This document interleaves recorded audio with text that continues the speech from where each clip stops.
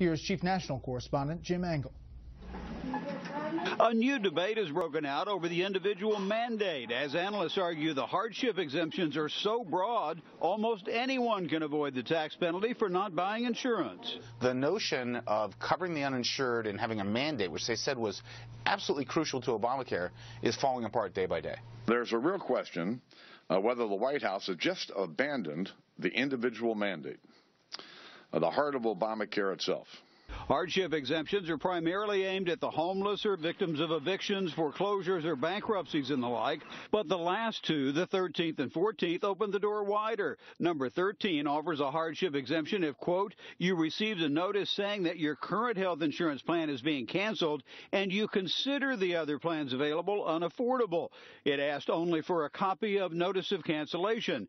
That was a pretty low bar to avoid the mandate, but then number 14 made it lower still, allowing a waiver if, quote, you experienced another hardship in obtaining health insurance, and only ask for documentation if possible.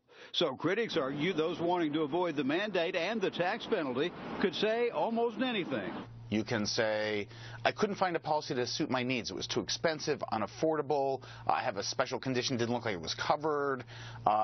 Anything, as long as you say, I had a hardship in getting insurance, I want an exemption. We've known for a long time now that this law was unworkable, and this just further proves that point. Representative Jenkins was particularly surprised after her bill to delay the individual mandate for a year passed last week by 250 to 160 with the support of 27 Democrats. On the day we were debating a one-year delay on the penalty for individuals, the president issued a veto threat. Officials encourage those exempted to buy catastrophic insurance. Documents warn consumers, however, they must apply for exemptions and may be denied. I don't think there's any realistic chance they'll enforce this, and so you could go without insurance entirely.